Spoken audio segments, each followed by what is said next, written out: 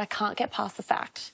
When we stood up and he went to grab my hand and I had to, like, I had to bend down to grab his hand.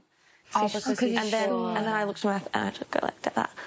Like, look down, and I was like, oh, I've never dated someone shorter than me before. Immediately, I was like, ick. But then I was like, no, Maddie, no, don't do this. Don't fucking self-sabotage. Like, don't. Yeah. Like, he's a fucking nice guy. Do not. Like, have you seen, like, there's so many celebrity couples I've seen, like, on, of, like, that the no, but it's personal. girl is taller. I'm not going to lie. No, that is an ick, though. You shouldn't close him off because of that. Yeah, exactly, I won't. I won't close him off because of that. Like, you can still be attracted to someone who's shorter. It took a lot of mental effort for me to be like, don't do this, Maddie. Yeah. Don't do this. No, you can work totally past it. I think Maddie and Tak are really compatible. So, like, what's a height difference?